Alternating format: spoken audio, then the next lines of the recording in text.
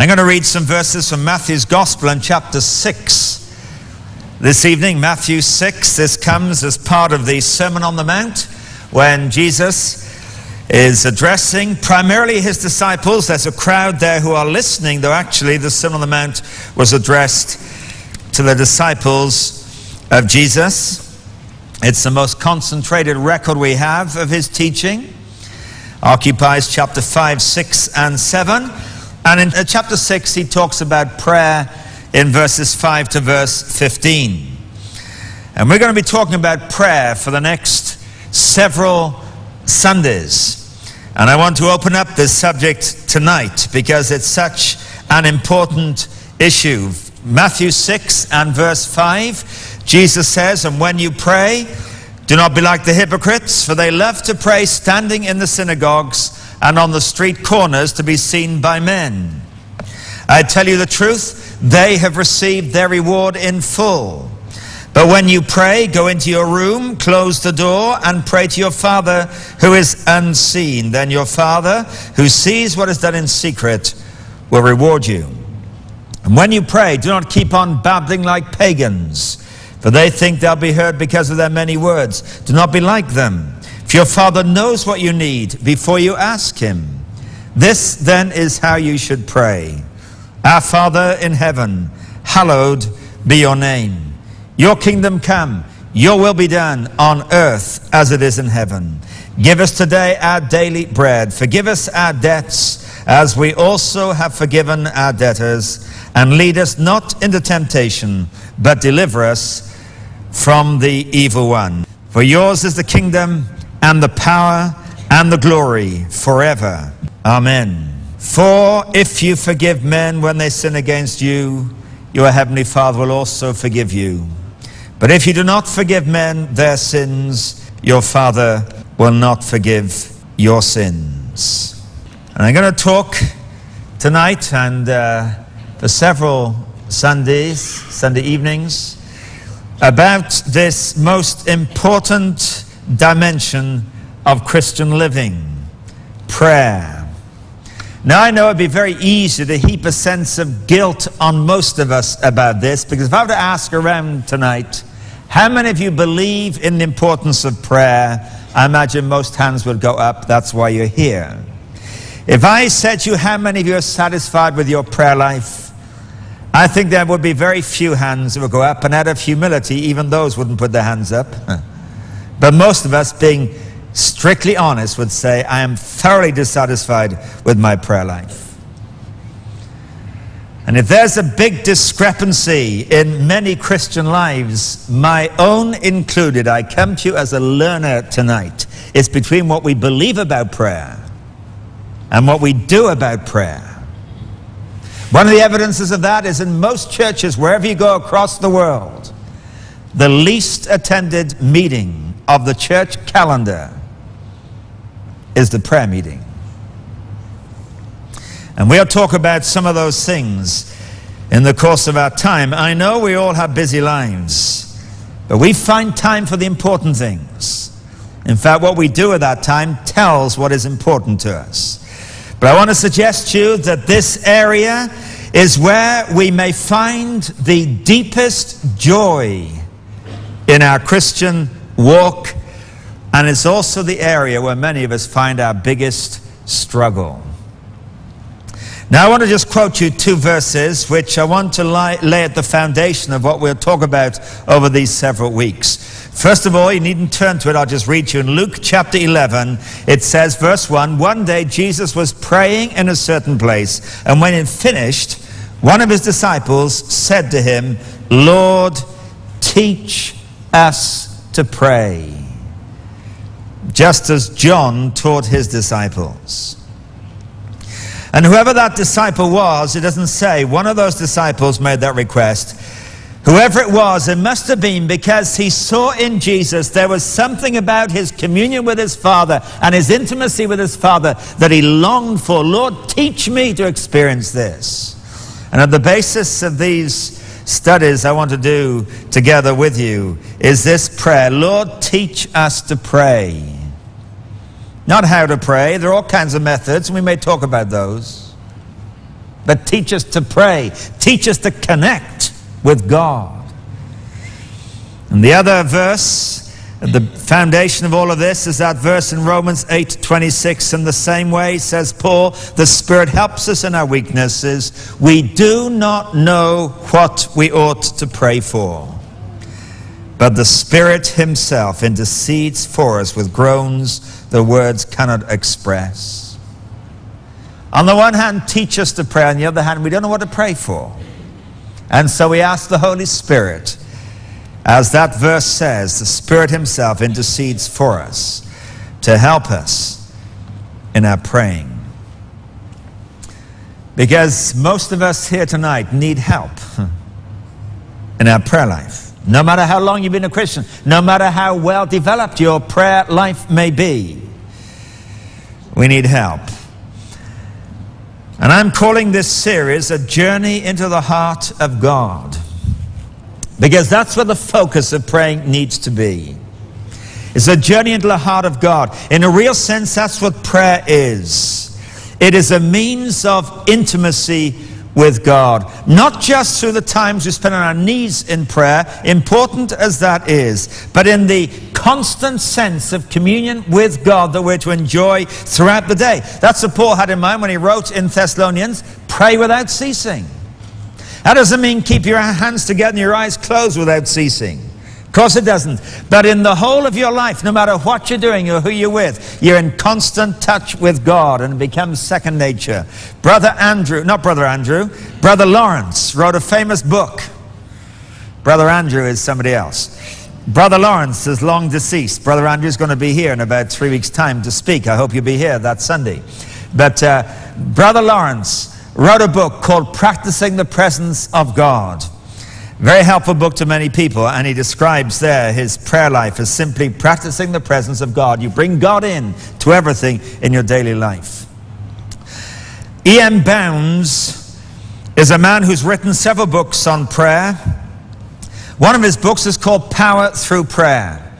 And there's a line in the first page of that book which, when I first read it several years ago, really hit me. What he says is this: the church is looking for better methods. God is looking for better men. He meant people. But this was written many years ago. The church is looking for better methods. God is looking for better people. You see, the Holy Spirit does not flow through methods. The Holy Spirit does not anoint machinery. The Holy Spirit does not empower plans. He flows through people. He anoints people. He empowers people. The raw material for accomplishing God's work in the world is right here tonight in this building. It's you. It's me. But what kind of people? You see, prayer and the Spirit-filled life are very closely connected. Graham Scroggie, who was a well-known preacher in the first part of last century, the 20th century, wrote in his book called Method in Prayer, he wrote, one of the biggest mistakes that a Christian can ever make is to imagine that increased social or spiritual activity can be any compensation for the lack of secret communion with God. No spiritual activity, he's saying there, can be a substitute for a lack of spiritual communion with God. And he goes on to say, a prayerful life is always a powerful life, and a prayerless life is always a powerless life. Not, as we'll see, because prayer is powerful, but prayer is the means whereby God, who alone is powerful, can engage with us and work in us and work through us. Now, in these verses we read together, Matthew 6, which I'm going to speak from over these several occasions, there are a number of things that Jesus talks about here. He talks about how to pray in verses 5, 6, and 7, and he gives some very practical instructions there about closing the door and being on your own and so on. That's one aspect of prayer, but we'll look at that on some occasion, not tonight. He talks not only about how we should pray, but why we should pray, or he implies why we should pray, because in verse 8, very tantalizingly, he says, don't be like them, that's the pagans who just babble empty words, for your Father knows what you need before you ask him. Now why I say that's tantalizing is he doesn't say your Father knows what you need, so you don't need to ask him. All you need to say is your will be done, amen, and you've done your praying. He says you need to ask him. Your Father knows what you need. So that raises the question, why in the world do we need to ask God for things when he already knows that we need them? This was a big stumbling block to me in prayer for quite a while. Because I reasoned this way. If God is sovereign, as he is, if God's plans are good as they are, why should I spend time telling God things that he already knows? And he's already got plans about, that he's already decided. Because I knew I'd never pray to God and say, God, would you please do this, this, this, this, and this? And God would listen to my prayer and say to a few angels, did you hear what that man just said? Isn't that a fantastic idea? I'd never thought of that before. I think that's fantastic. Let's do that. I knew that would never happen. So a reason why spend time making suggestions to God about what I think he should do. Why not just say, Lord, you know everything, your will be done, amen. Wouldn't that be satisfactory? But evidently not. And then I reasoned this. If God knows everything there is to know, what is the point of me spending time telling God things or telling God about people that he already knows? I knew I'd never pray and say, Lord, I want to pray for Mrs. Smith who's in hospital having her appendix out, and God will listen to my prayer and say, Mrs. Smith, I wonder where in the world she was. Oh, so she is. She's in hospital having her appendix out. I'm glad you told me. I'd never suggest to God anything he didn't already know, and I'd never tell God anything he didn't already know. I wouldn't suggest to God anything he hadn't already thought of, is what I meant, and I wouldn't tell him something he hasn't already known. So why spend time praying? It's a very important question. It was about 9 or 10 years of asking that question before I ever discovered the answer. I'm going to share the answer with you on another week. Because it transformed my prayer life. But it comes up here. That's why we should pray. And then the third thing that comes up in these verses is what we should pray. Pray like this. And he quotes the Lord's Prayer.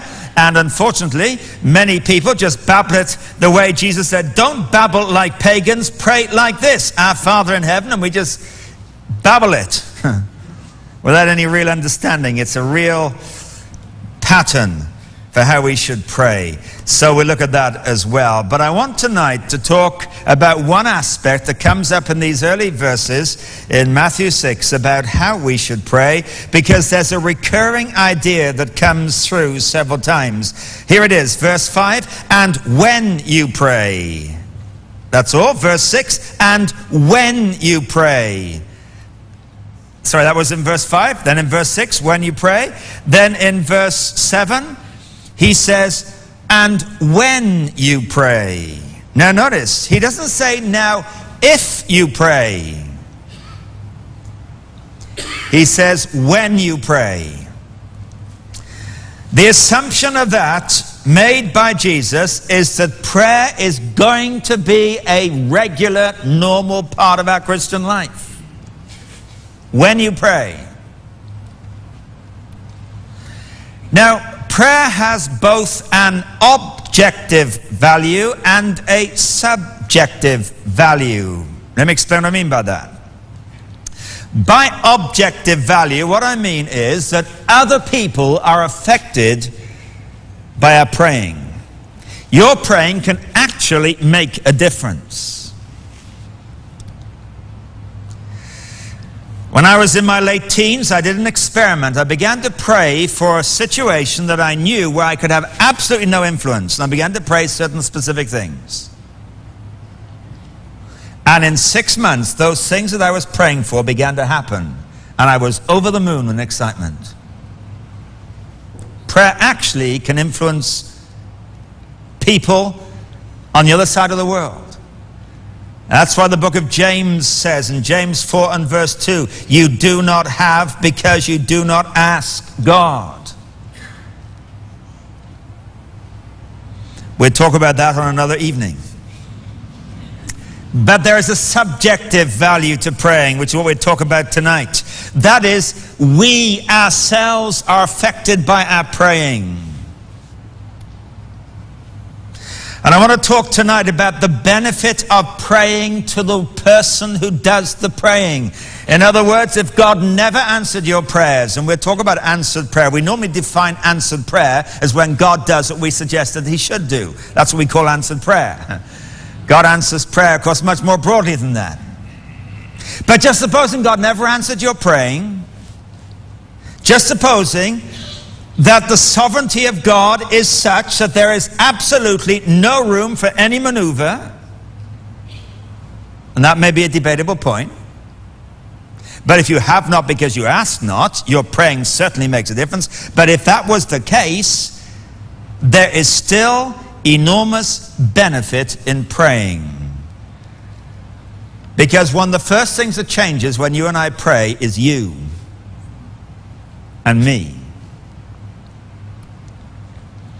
Now let me ask a fundamental question. What exactly is the Christian life? I mean, how do we define it? Well, there are various ways we might try to define it. We might define it, for instance, as a belief system. In fact, I talked to somebody last Sunday morning at the end of the service about Christianity as a belief system. That was his very term. He asked me about our belief system. Well, if it's just a belief system, it's a way of looking at the world. And if it's a belief system, the most important thing to do is probably to dot our I's and cross our T's and make sure we get it right. And in that case, the primary issue in Christianity is getting a good grasp of systematic theology, because it's primarily a belief system. Well, that may be one view. Another view is that Christianity is primarily an experience. Well, certainly, of course, experience is involved. But if that is what Christianity primarily is, then when we get together like this, our primary objective ought to be to try and create experiences, or recreate experiences, or enhance our experiences. But the problem with experiences is they become history very quickly, and we begin to look back on them in nostalgia, and they become stale. You might look back on your wedding day, for instance. You can't recreate it, but it's a nice memory for some of you. Or you look back on some great vacation. Or you look back on the time you did the bungee jump or whatever, you know, gives you a kick. And Christianity sometimes is regarded as an experience, and you talk about those experiences, and you look back on them, you try to recreate them. Is Christianity, it's a third option, is it feelings? Is it a good feeling? That is, we emotionally connect with God, and that is primarily what it's about. If that was so, as we meet together, our primary objective would be to create an emotional high for us, if that was primarily what it was. And if we start to do that, then the danger is that our worship becomes not about the object of our worship, which is God, but about the subject of our worship, which is us. And if we felt good, then we're worshipped. Now, all these things, of course, have their valid place. There is plenty to believe, and we need to believe the truth. There is lots to experience. There are wonderful things to feel in our connection with God. But if we were to say, how do we define the Christian life? It is defined primarily in Scripture as a relationship.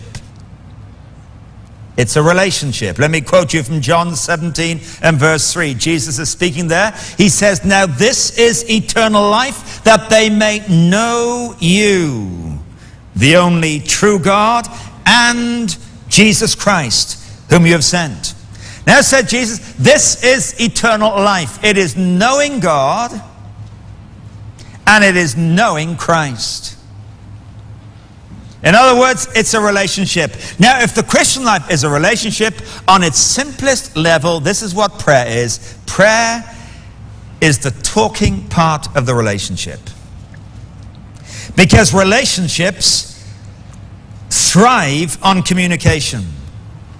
And I want to give you 3 points tonight. They're very simple points. I'm almost apologetic, but I won't be apologetic for the simplicity of these things I'm going to share with you tonight. Usually the simpler we make it, the more true it is, actually. Here's my first point. Prayer brings us into relationship. That is, it brings us into communication. It brings us into contact with God. You see, talking is a key ingredient in any relationship. And every time human relationships fall apart, it is almost always because of a breakdown in communication. Almost always. When governments lose touch with the people, the cry is they've stopped listening to the needs of the people. When industry runs into conflict management with the unions, the cry is let's negotiate, let's get around the table, let's talk, let's communicate, let's understand each other. When marriages run into trouble, the number one reason, I'm told, for marriage breakdown is poor communication. We stop talking and we stop listening. We stop listening is probably more crucial than stopping talking, actually. When friendships dry up, it's because we stop spending time together. And let me tell you this, when the Christian life becomes dull, when God becomes distant, when our Christian experience becomes dry, you can be pretty sure there's very little praying going on.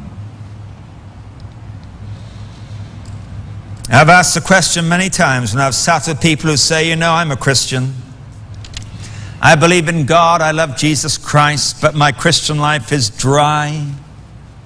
God seems distant to me. One of the questions I ask is this: how much time do you spend alone with God?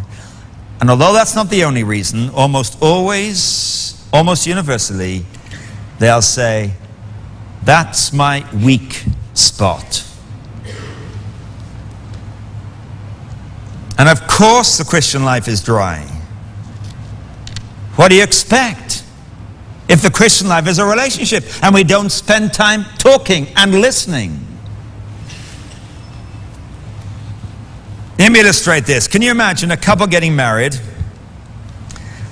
You need a good imagination for this. After the wedding meal, the husband turns to his bride and says to her, I really enjoyed that meal. Would you thank your parents for putting it on for us? I'm not sure how it is here in Canada, but in England, the wife's family pay for the meal. Is that right here? Okay. That's a shame. I was hoping to be getting away from that because I've got more daughters than sons. But he says, would you please thank your parents for putting this meal on for us? I think it was great. I would have thanked them myself, but actually I'm not going to have time because I've arranged to play golf with a friend of mine later this afternoon, and I didn't think the pictures would take so long, so we're a bit late, and I have to go quickly to meet him. And after we played our game of golf, I'm probably going for a meal with him, but I'll be back tonight, so I'll see you then. Is that okay? Bye. You need a good imagination. He takes off, comes home late that night, makes himself a cup of coffee. Halfway through his cup of coffee, he says, oh, I just remembered I got married today. I forgot about that. Where's my wife? I forgot. I'm not used to having you here. Oh, there she is. I'm sorry about that. I'm not used to having you here. Look, I'm dead beat now. I'll see you in the morning. And he gets up early in the morning, makes himself another cup of coffee. Says, oh, I just remembered I got a wife. Goes, I'm sorry, I'm not used to having you there. I didn't notice you this morning. Listen, I'm going to be out all day today. I'll probably be back sometime tonight. I may not be back till tomorrow because I've got some business that may take me away overnight. But I'll see you when I get back. Bye-bye. And off he goes. Comes back late that night, makes a cup of coffee. Oh, where's my wife? Just remember that. Just supposing that happened and you met that man or his wife about 3 months later and you said, how are you enjoying marriage? Would it surprise you if they said, actually, it's very dull. It's not really working. Of course it wouldn't surprise you. But you know, that's exactly how many of us treat God. We get up in the morning, have a quick good morning. God, thank you for looking after me last night. Please look after me today. Answer all my prayers and bless me. Amen.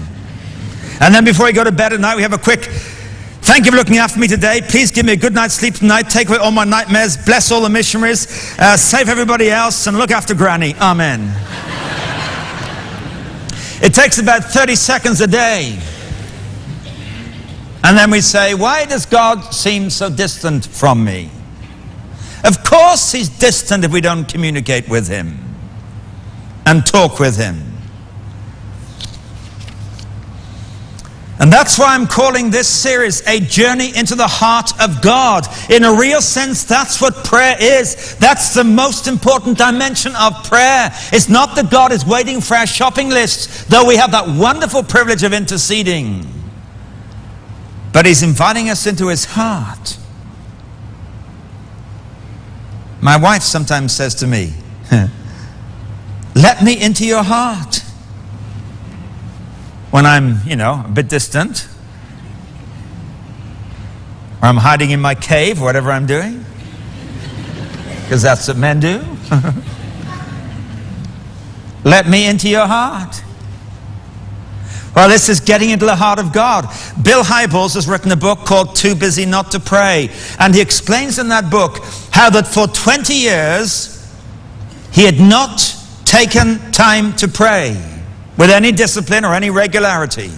He was praying on the hoof, so to speak. He had not taken time to pray. And then he began to structure his life so there was time to pray. And he says this, I come in the middle of a sentence, when he did this, my life has been transformed.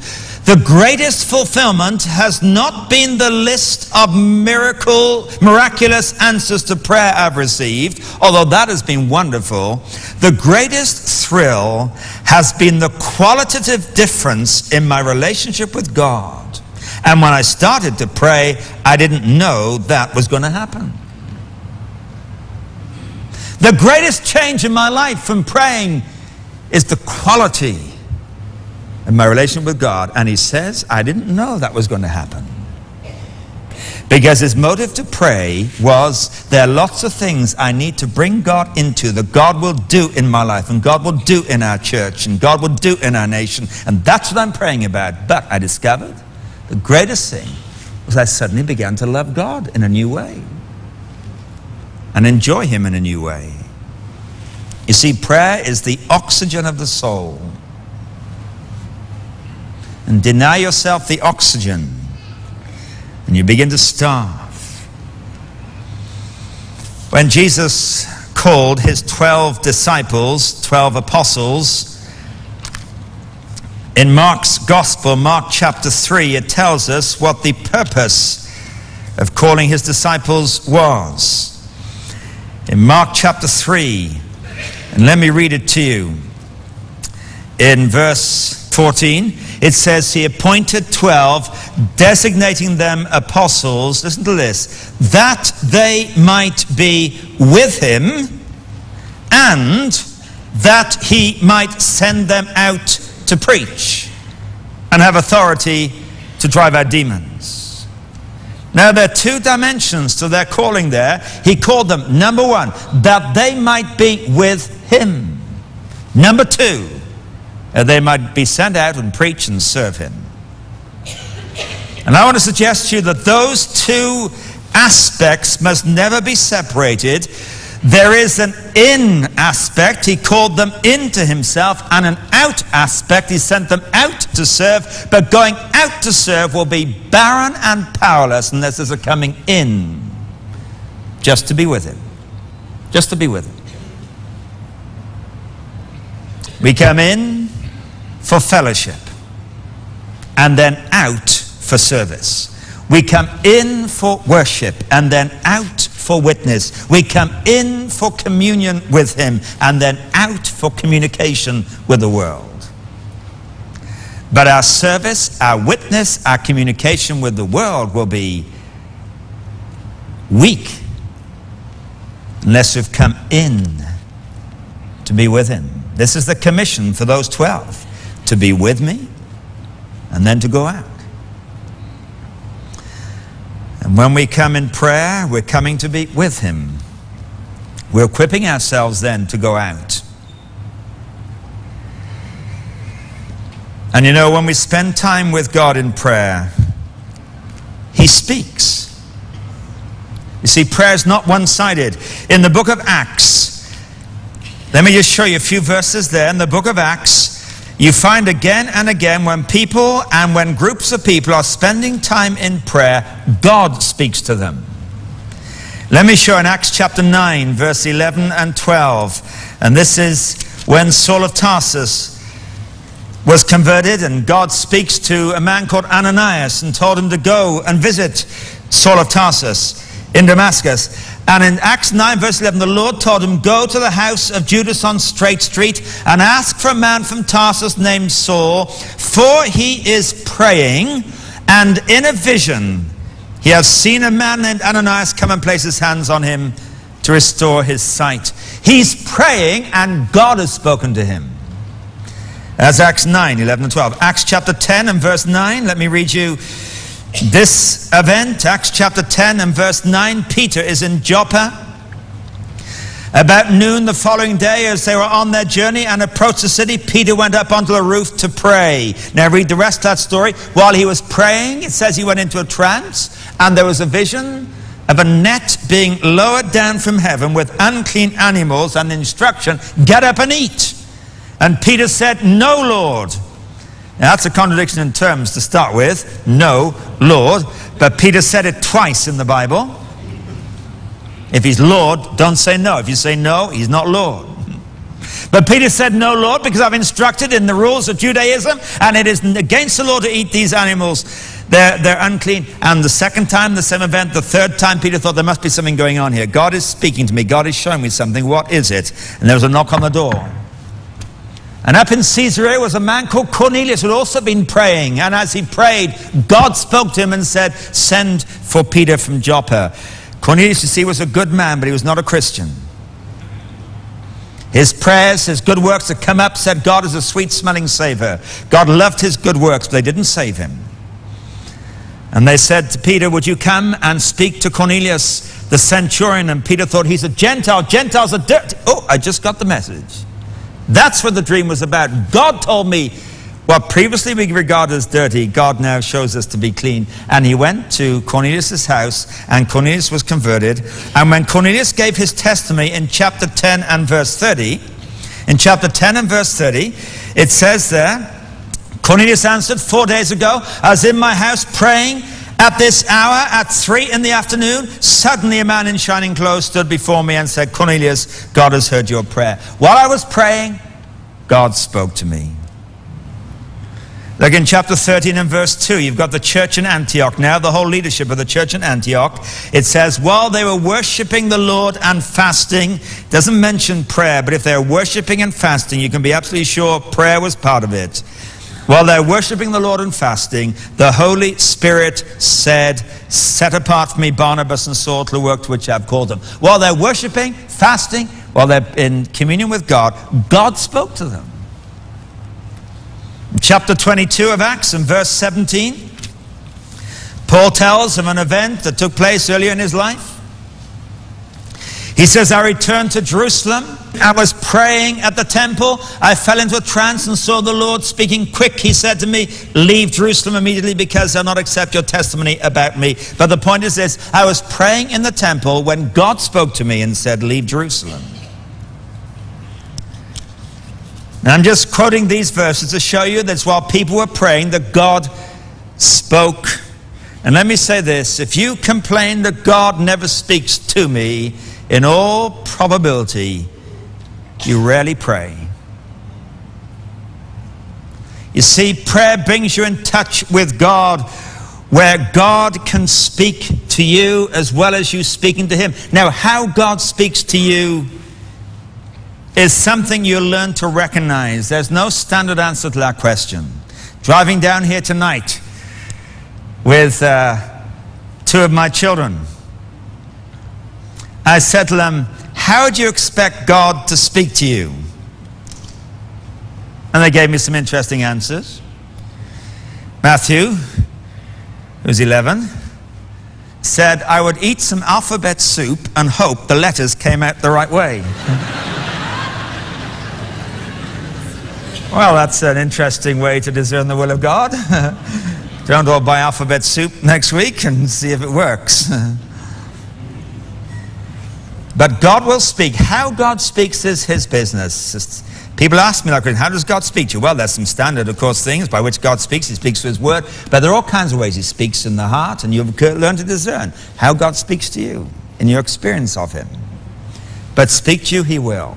C.S. Lewis wrote a book called Letters to Malcolm. That was a fictitious name. Letters to Malcolm, chiefly on prayer. And in that book, he talks about the skeptics who mock the idea of prayer.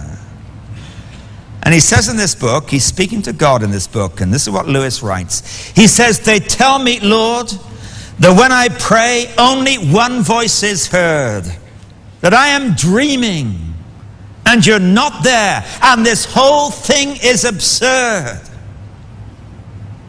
There's no one there but me. Maybe they're right, Lord, says Lewis. Maybe they're right, that when I pray only one voice is heard, but that is not my voice. It is yours. I am not dreaming. You are the dreamer, and I am the dream, says Lewis.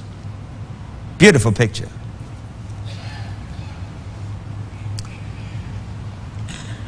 Prayer brings us into relationship. That's the first thing. The others will be shorter. The second thing is prayer brings us into responsibility. You see, prayer in the first instance is about God working in us. If prayer is talking and listening to God, then God will have some important things to say to us, sometimes some penetrating things to say to us. In the Old Testament, there are many stories of people dealing with God, talking with God. And God sometimes speaking very penetratingly to them and bringing them into new responsibility. Remember in Genesis 32, the story of Jacob when he wrestled with God in a place called Peniel. Jacob, as you know, was a bit of a rogue, to say the least. And he met with God and he wrestled with God. And eventually he cried out to God, I'll not let you go unless you bless me. Now that was something new for Jacob, because Jacob had been a cheat and a twister and got his own way in life. I'll not let you go unless you bless me. And so the wrestling match stopped. And God said to him, what is your name? Now, very interesting thing for God to have said to Jacob, because God knew exactly what his name was. What is your name? And he answered, Jacob. Now the name Jacob means twister.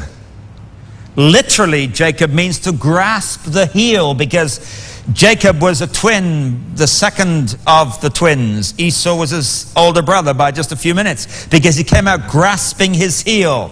And this idea of grasping his heel was sort of an idea of grabbing and grasping and cheating and pushing his own way through life. And that's how Jacob had been.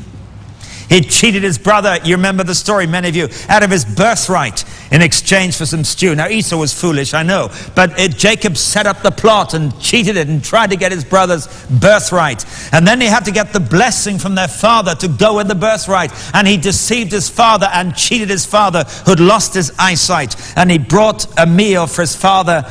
And his father said, you sound like Jacob. No, I'm Esau. And he disguised himself like Esau. Esau was a hairy man, it tells us. And he was so hairy that what Jacob had done to disguise himself was to kill a goat and wrap the goat skin around his arm, around his neck. He came to his father and said, I may sound like Jacob because I got a bit of a cold, but feel me and see, I am Esau. And his father felt him and said, well, it has the voice of Jacob, but it feels like Esau. Esau was pretty hairy, you can be sure of that, because a goat skin wrapped around Jacob's arm felt like Esau. And he said, has the smell of Esau. So Esau smelled like a goat. I mean, these two twins were anything but identical. Esau was the hairy man. He didn't didn't wash himself in the morning, just combed himself all over.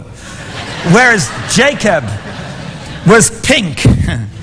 He stayed at home with Mummy, helped her with the cooking, while Esau was the outdoor man who went out hunting. Totally contrasting brothers. And Jacob was the cheat.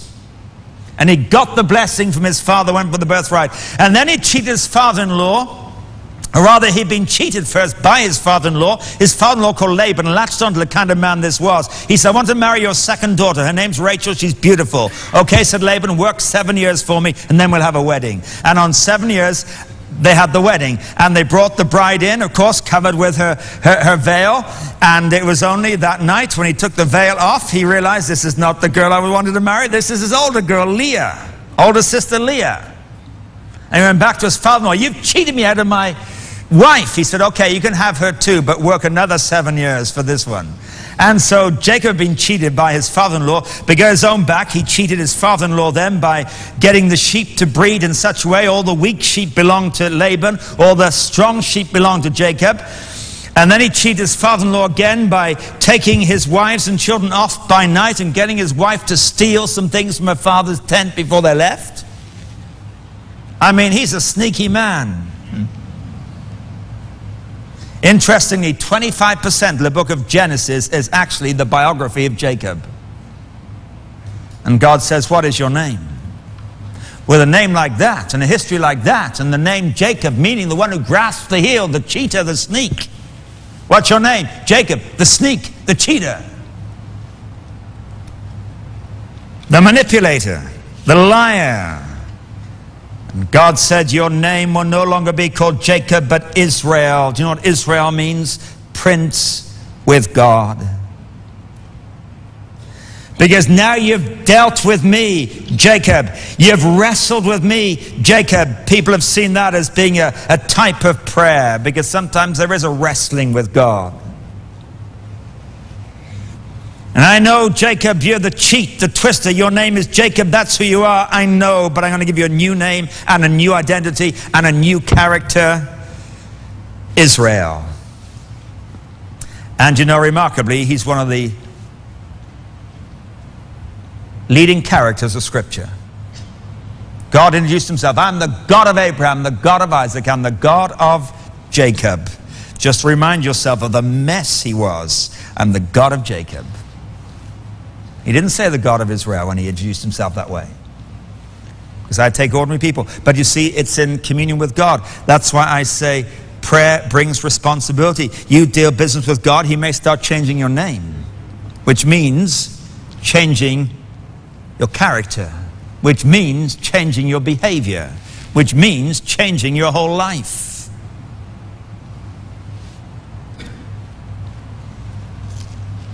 And if we're going to be people of prayer, we're going to bring ourselves into that place before God when he can take us and change us and give responsibility.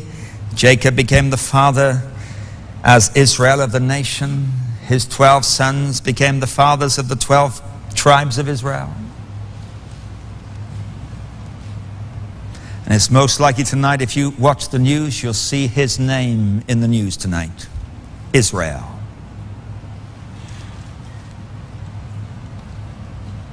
You see, God asks questions when we start dealing with him. Adam, you see, knew communion with God in the Garden of Eden. It says, in a very picturesque way, God would walk in the cool of the day with Adam and Eve.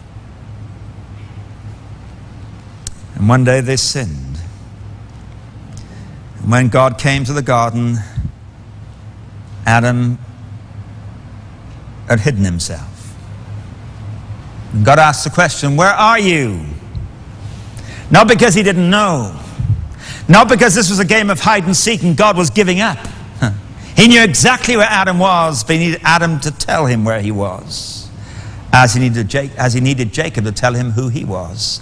And when you begin to commune with God, the day may come when you hear the voice saying, where are you? Because you stepped out of the will of God. But he'll call you back. He made clothes of skin for Adam. You ever notice the significance of that? Adam had made clothes of fig leaves. He was embarrassed now about his nakedness. But God made clothes of skin. That's the first time any animal died in the whole of history. When God made clothes of skin. blood was shed that Adam might be covered with the skin of the animal whose life was given. A foreshadowing, of course, the day would come when somebody's life will be given and you'll be covered with his righteousness. I'm not saying that was true for Adam. I don't know the eternal state of Adam. There's nothing to indicate Adam ever got right, but this was symbolic of it. But the point I'm making is this, that when we begin to speak with God, it not only brings us into relationship with him, it brings us into responsibility. He'll say, what is your name? Embarrassing question sometimes, but I'm going to change it. Where are you? I want you to identify where you are, because when you name it, then he can do something. But the third thing I want to tell you is that prayer brings us into results as well. Brings into relationship, brings into responsibility. You see, things happen when we pray. There's another Old Testament picture of prayer. It is often seen as this in Exodus chapter 17. You may be familiar with the story. The Israelites had left Egypt, where they'd been enslaved for many years. And they meet their first enemy who's out to destroy them. It's a group called the Amalekites. And God told Moses to get Joshua, who was then a young man. The first time Joshua appears and is named in Scripture, get Joshua to organize an army to go and fight against the Amalekites. But don't put your dependency in the army. Go up on the hillside with the staff of God in your hand and hold it in the air. And as you hold it in the air, I'll give victory to Joshua down in the valley as you are on the mountainside. And Moses went up, held the staff in the air, and remarkably, the Israelites began to overcome the Amalekites. And when Moses got tired, and maybe the staff would droop, the Amalekites would begin to prevail against the Israelites. And Moses would raise the staff again, and they'd begin to overwhelm the Amalekites. He'd maybe stop for a scratch or something, and here's an Amalekite coming. Oh, got him. As he raised his hand, there was power in the valley in the battle. And he got tired, and Aaron and Hur sat him on a stone and propped him up. And it says at the end, God said, I want you to build an altar and call it, the Lord is my banner.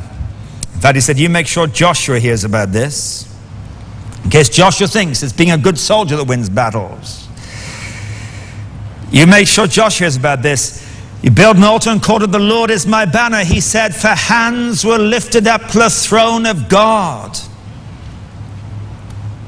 Whatever else that may indicate, doesn't talk about prayer, doesn't use that word prayer, but the image and the picture of prayer is that his hands were lifted up to the throne of God, as as Moses on the mountain has his focus on God, not on the problem. They discovered victory in the valley. You see, prayer brings us into results. It brings us into the victory of God. You see, when our focus is on the eternal, the temporal falls into place. When our focus is on heaven, the events of earth fall into their right perspective. When our focus is on the victor, we begin to experience the victory. And that's why one aspect of prayer is as we intercede with God, he brings us into results. Things begin to happen in our lives. Things begin to happen in our circumstances, and they're inexplicable other than the fact God is doing something. And Moses, with his sights on God, his hands reached up to heaven. The events of earth cease to frighten him. And he trusts. There's an old chorus we used to sing. I don't know if we still sing it. Turn your eyes upon Jesus. Do you know this one? Look full in his wonderful face, and the things of earth will grow strangely dim in the light of his glory and grace. If you're frightened by things of earth, and of course we all are, we're under pressure from all kinds of sources. Many of you here tonight are facing issues that you really don't know how to cope with them. But when you turn your eyes upon Jesus, the things of earth grow strangely dim. They're not unimportant. but in the light of his glory and his grace, they get their right perspective.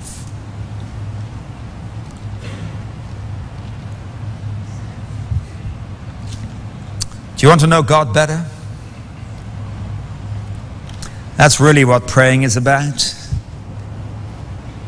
We don't isolate prayer from anything else, of course. We need to read the Word of God. We need to allow the Spirit of God to be showing us things in all kinds of ways.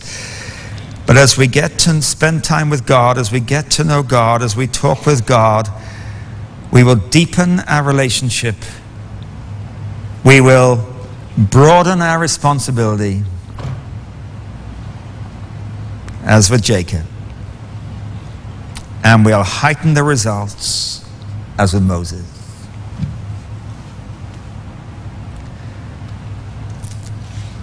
That's why that little ditty is probably true. Satan trembles when he sees the weakest saint upon his knees. Because the weakest saint in touch with God has all the resources of heaven to work in him, in her, through him. And so Jesus said, when you pray, not if you pray, not if you're in a fix and you decide I ought to pray about this, but when you pray, as one of the most important things in your Christian life, you'll discover the Christian life is a relationship which deepens and grows. And the greatest benefit of prayer is you know God better and more deeply. Well, let's pray together, and let's thank God for the privilege of knowing him like this. Father, we're grateful to you tonight that you're a living God. We're not in love with the memory of somebody who once lived, but we're in love with someone who lives and in whom we find ourselves to be complete. Because it's in our relationship with you that we find the deepest needs of our hearts being fulfilled. Thank you for the glorious privilege of prayer, of being able to talk to you, of being able to hear you as you speak to us in whatever way you wish to speak to us. But you do speak, you do direct us, you do whisper into our hearts, and we thank you for that. And I pray, Lord Jesus, that out of sheer love for you, out of a sheer desire to know you better, we'll be people who pray. For we ask it in Jesus' name and for his glory.